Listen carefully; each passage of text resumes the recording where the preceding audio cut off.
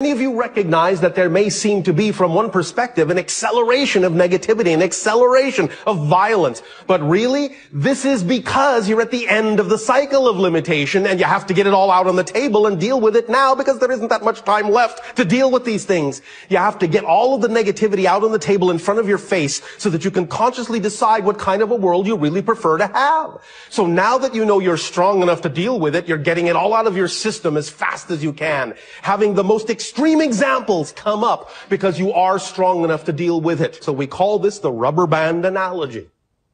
Fret not, despair not that you have experienced that degree of darkness, that degree of limitation, that degree of negativity.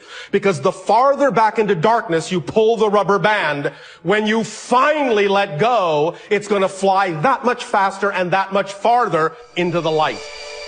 Many of you recognize that there may seem to be, from one perspective, an acceleration of negativity, an acceleration of violence. But really, this is because you're at the end of the cycle of limitation and you have to get it all out on the table and deal with it now because there isn't that much time left to deal with these things. You have to get all of the negativity out on the table in front of your face so that you can consciously decide what kind of a world you really prefer to have. So now that you know you're strong enough to deal with it, you're getting it all out of your system as fast as you can, having the most extreme examples come up because you are strong enough to deal with it. So we call this the rubber band analogy.